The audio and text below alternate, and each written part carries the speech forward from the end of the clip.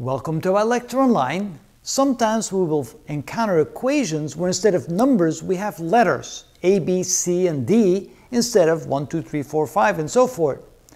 And yet we're supposed to solve these equations for the unknown variable x. In other words, A, B, C, and D in these two examples represent numbers, but they're written as letters.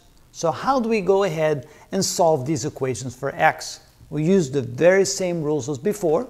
For example, our first example here, we make sure that all the terms of x end up on one side and all the numbers, the constants as we call them, end up on the other side. So in this case, we're going to move b to the other side over here, which then makes it a negative b on the right side. So this becomes 8x is equal to c minus b. The next step is to divide both sides of the equation by the numerical coefficient in front of the variable x. In this case, the numerical coefficient is a. Even though it's a letter, it represents a constant, a number. So we divide the left side by a, and we divide the right side by a. The a's cancel, and we end up with x is equal to c minus b divided by a. Now, since we do not know what the values are for c, b, and a, we leave it in that form. If you knew what the values are, we would substitute them in and find the numerical value for x. But in this case, writing it as x equals c minus b over a is perfectly valid, understanding that a, b, and c are representative of numbers. Now let's take a look at this example. Notice we have a term on the right side that contains x, which means that one must go to the left and b must go to the right. So we're going to move the cx term to the left and the b term to the right. Again, when they cross the equal sign, their sign changes. So this becomes ax minus cx is equal to d plus, oh, not plus because the b moves across, so this becomes minus b. Now the next step is a little bit different from what we're used to seeing.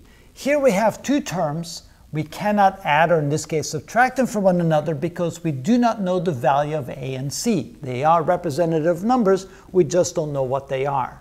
So what we can do instead is factor out an x.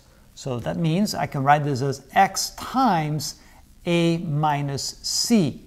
In other words, if a is a number and c is a number, then a minus c would be a number, whatever the number is, which is a minus c, multiplied times x.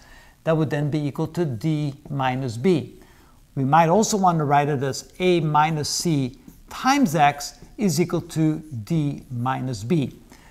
To see how that works, let's compare that if we had numbers. Let's say we had the numbers 5x minus 2x instead of ax minus cx. So a would be 5 and c would be 2.